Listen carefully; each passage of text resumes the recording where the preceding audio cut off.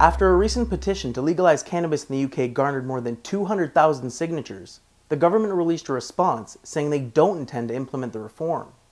However, Parliament must still consider debating the topic as the petition doubled the threshold required. In a statement posted alongside the petition, the Conservative government wrote, "Substantial scientific evidence shows cannabis is a harmful drug that can damage human health. There are no plans to legalize cannabis as it would not address the harm to individuals and communities." It went on to say that the legalization of cannabis would not eliminate the crime committed by the illicit trade, nor would it address the harms associated with drug dependence and the misery that this can cause to families. According to the response, the UK's approach on drugs remains clear. We must prevent drug use in our communities, help dependent individuals through treatment and wider recovery support, while ensuring law enforcement protects society by stopping the supply and tackling the organized crime that is associated with the drugs trade. Peter Reynolds, president of Clear UK, called the government's reply dishonest, misleading, and deceptive. He added that despite the fact that the petition received more than twice the threshold required, MPs will fight tooth and nail to stop this being debated. Other supporters of cannabis legalization were more optimistic.